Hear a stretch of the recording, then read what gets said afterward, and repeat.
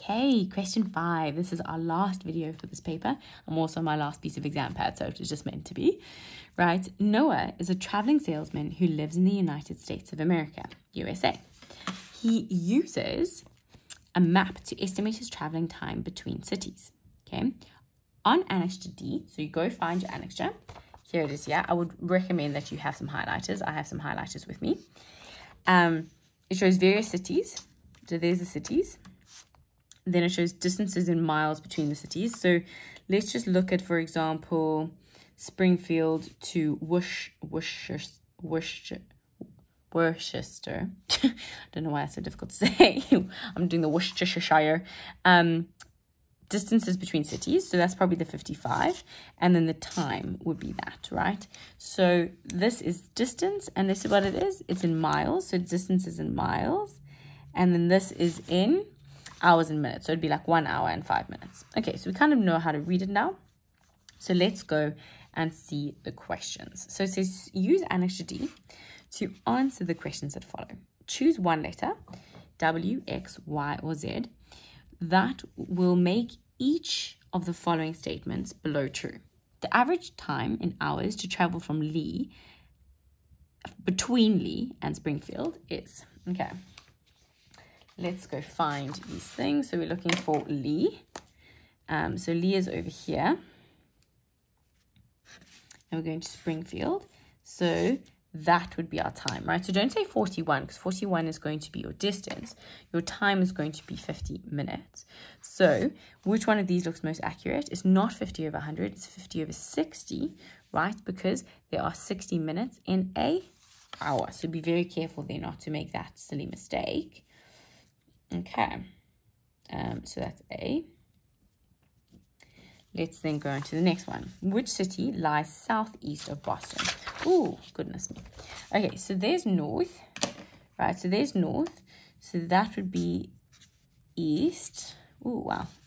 That would be south, and that would be west.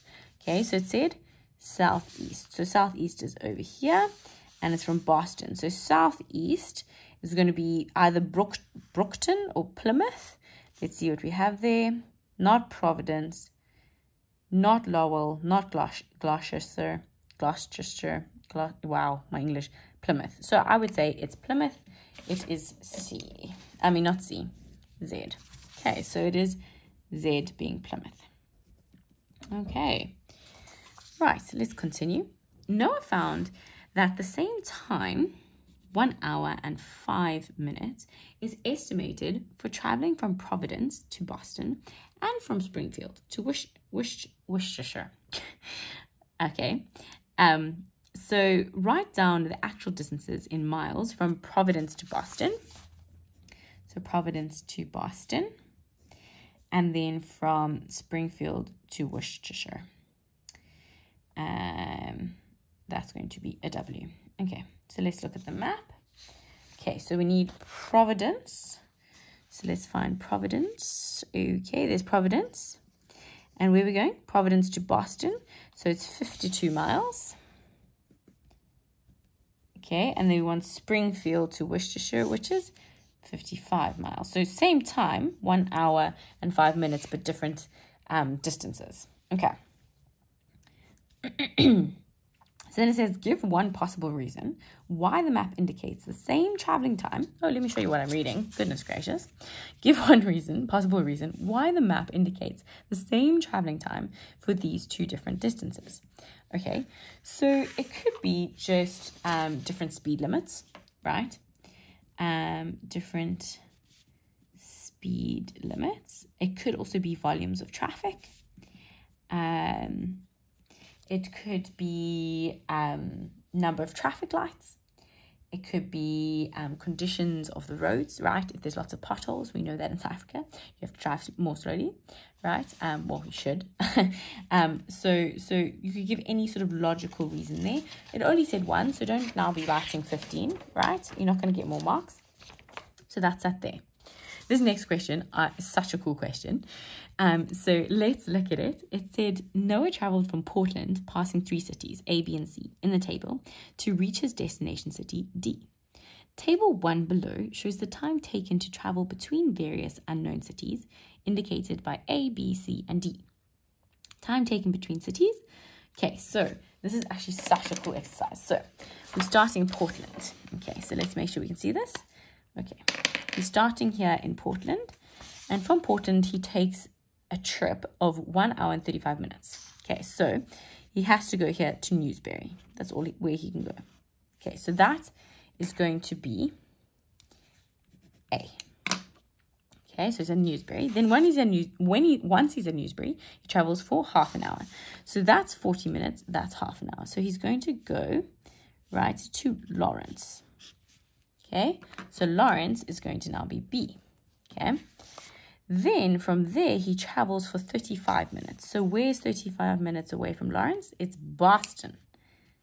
Okay, so Boston is now going to be C. Okay, right, do you see? That's actually quite cool.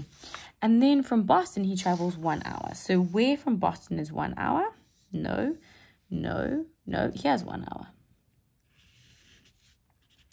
Worcestershire. Okay. And that's going to be D. So now we're going to label all of them. You know, you see how we just read this so beautifully. We're so smart, right? So we have A, B, C, and D. So we're just going to label them now because that's what the question asks. It says name the cities. So A is going to be Newburyport. B is going to be Lawrence. C is going to be Boston, right? And I'm just looking here. Do you see here? And then Worcestershire. Okay, right? It's such a cool question. Whoever said this was so cool. Right, let's move on to our next question. The fuel tank of Noah's car has a capacity of 23 gallons, right? That's the unit, that's a type of measurement in the United States. In South Africa, we would use liters, right? Noah claims that in South Africa, it will cost him less than 1,400 Rand to fill up his fuel tank to capacity, right? Petrol will be expensive for days, right? So 1 gallon equals 3,785 liters and fuel cost is this much. So the question asks, it says, verify with calculations whether his claim is valid. Okay, so what we're going to do, so a couple of things we need to do. So we basically need to firstly work out how many liters there are, right, in this 23 gallons. So that's how we're going to start. So we're going to say, okay, 5.1.4. So we have 23 gallons. And each gallon is this many liters. So we're going to times it by 3.785. And that will tell us how many liters we have. Okay, so 23 times 3.785. So it's going to be 87.055 liters. Okay, don't round it off yet. So now each of those liters is going to cost him, right? It's going to cost him, let me just show you, 15 Rand and 97. You'll imagine that would be such a nice price for petrol currently. It's so expensive. Okay, so that's it. So now you have to times it by its cost. Okay, and that's how much it's going to cost to fill up. Round it off to 2 decimal places because it's going to be 27, right? Why? Because the third decimal place is 8, which is above 5. So you round up. There's your answer. But we're not done because it said verify with calculations whether his claim is valid. So his claim was that the cost would be less than 1,400 Rand. It is less than 1,400 Rand. It's 1,390 Rand and 27 cents. So then you say claim is valid. Don't forget to write this, right? You get a mark allocated for that, and students always forget that. And it's such a like a horrible place to lose marks because it's not like you didn't understand. You just didn't finish like your thought kind of thing. Okay, we've only got 2 more questions left of this video and this paper. We're doing such a good job, right? Let's go and finish. Sorry, I'm just closing all my highlighters here. Okay, so Noah stays in Greenfield and travels to Fitchburg and back from Monday to Friday. Okay, let's just find this on this little map. So where does it say he stayed? He stays in Greenfield. So where he's, oh, here we go. Here's he at. Okay, so he's here and he travels to Fitchburg every day. So those are some important metrics, right? So that we know where we're working. Okay, perfect. So that's sort of where we're working. it says he fills his car's fuel tank on Monday morning. Okay, so that's before he goes from Greenfield to Fitchburg for the first time in the week. The fuel consumption of his car is 18 miles per gallon. Okay, so basically 1 gallon of petrol gets him 18 miles worth of distance. He refuels his car to capacity as soon as he does not have enough fuel to complete a trip. So basically, if he can't either get home from Fitchburg to Greenfield, or if he can't get from home, Greenfield, to Fitchburg where his work. Okay? So then it says, then it says determine the number of gallons of fuel left in his car's tank on arrival in Greenfield on Friday afternoon. Okay. So we know that how many gallons? He has 23 gallons. That is the capacity, right, of his car. We know that from the previous question. So we then have to say, okay, 23, and we have to times it by 18. Basically saying, how many miles does he get from this capacity, right? Because we know that from each gallon, he gets 18. So how much is he going to get from each? So we're going to say 23 times 18. So he's going to get 414 miles, right, from one tank. Okay. Now, how many miles is it from Greenfield to Fitchburg? Let's look on our map. Okay. It is 49 miles. So we're going to say it's 49 miles. So let's do this. And we say, okay, we're going to say 414 divided by 49, basically saying how many trips can he make, right? Using this one fuel tank or tank of fuel. So we're going to divide it by 49, and that gives me 8.4489, So it gives him 8 full trips, and part, right? This is part of a trip, okay? So let's just make sure we understand this, because the question said that he refuels his car to capacity as soon as he does not have enough fuel. So after 8 trips, he would then go and fill up his car again, because he wouldn't have enough petrol to get him either home to Greenfield or back to Fitchburg. So let's do the 8 trips. Here's Greenfield and here's Fitchburg. Okay, one trip there. So that would be Monday, Tuesday. So that's 2 trips. Then on Wednesday, the same, right? Then on Thursday, there's another 2 trips. Thursday. Okay, so there's my 8 trips. So now we're on Friday. So now on Friday, he would have filled up in the morning on Friday in order to get to work, because that would be his 9th trip, right? So he would have filled up there, driven to work, right? And then he would have driven home. So let's see when the question is asking us to calculate how much fuel he has, like at what point in time. It says, determine the number of gallons of fuel left in his car's tank on arrival in Greenfield on Friday afternoon. Okay, so we know that he would have filled up. Okay, so he goes 1, 2, 3, 4, 1, 2. Okay, cool. So he would have filled up over there. Okay, so he would have had 23, right, in the morning on Friday, right? He would have had 23 on the in the morning. Then he would have used fuel to get home. I mean, to Fitchburg, right? So how much fuel does it take to get to Fitchburg? Well, let's go and figure out how much it's going to take him to get to Fitchburg. So we're going to say it's going to, each day, how much fuel is it going to take? Well, let's just see, right? We have how many gallons? 414. So we're going to say, okay, we have 23 gallons. Sorry, the 414 is the miles. We have 23 gallons. So we're going to say 23 gallons. And we're going to divide that, right, by 8.4489. Okay, so we're going to divide that, and it's going to tell us per trip how many gallons he's going to use. So we're going to say 23, right, and divided by the answer. and that is how many gallons it takes for one trip. Okay, so that's one trip just from Greenfield to Fitchburg, right? So over here, he would have had 23 in the morning, and it wants to know how much he'll have when he comes back to Greenfield, right? That Friday. So it's going to be 2 of these trips. So we're going to say 23 minus this 2.72, etc.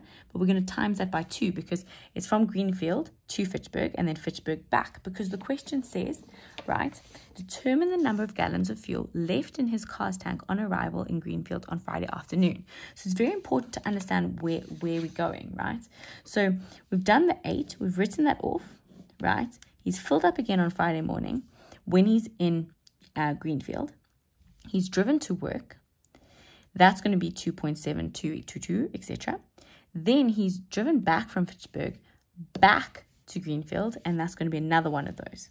Okay, so we're going to say, okay, he had 23 in the morning, and we're going to take our answer and subtract it, but times it by 2 first before we subtract it, because he went from Greenfield to Fitchburg and Fitchburg back to Greenfield, and our answer is going to be 7.56. Why am I doing that? I'm rounding it off to 2 decimal places. Look at my third decimal. It's 5. 5 and above, we round up. So that is how much he's going to have. Okay, so it's not actually a very easy question, this, but sort of drawing it out. And that's why I did it quite slowly, because you really have to understand what you're doing, right? So if you didn't understand that, go back, right? Because it kind of is important to make sure that you understand it. Firstly, you want to say how many miles does his full tank get him? How many trips? When would he have refueled? How many gallons does he have per trip? Make sure that you're thinking through each of these trips. Okay, let's do our last question now, which is 5.2. 5.2, let's do it together. So this one is a little bit of an algebraic question again, which is kind of not a bad note to end a paper on, but let's make sure we understand it.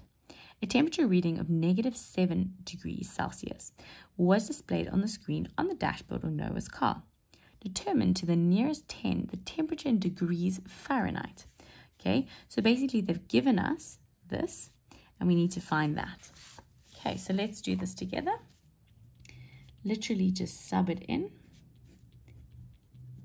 Okay, so you see I've just put the -7 in there. Okay, so now what we're going to do is we want to get F by itself. So this is where we are going to now use our opposite operations. So we want to get rid of 5 over 9. So we're going to times it by 9 over 5. What you do to the one side, you have to do to the other side. So these cancel, and that becomes like this. This side is going to become 9 over 5 times -7, -63 over 5. Okay, now this is subtracted, so now we want to add it to this side. What we do to the one side, you must do to the other side. So then we're going to, those two things are going to cancel, which are going to just leave me with F. This I'm going to add 32 to, and my answer is going to be 19.4 degrees Fahrenheit. Let's make sure that we've answered our question. It does say to the nearest 10. The nearest 10 to this would be 20 degrees Fahrenheit, and that would be your answer. Okay, so a lot of this is algebra. So if you are confused with these algebra questions, there are very few of them, but you should be able to think about opposite operations, right? And that's saying, what's the opposite of plus? It's minus. What's the opposite of times? Divide, and you go from there. Okay, that's the paper done. Good luck for your exam, and yeah, I'll be thinking of you.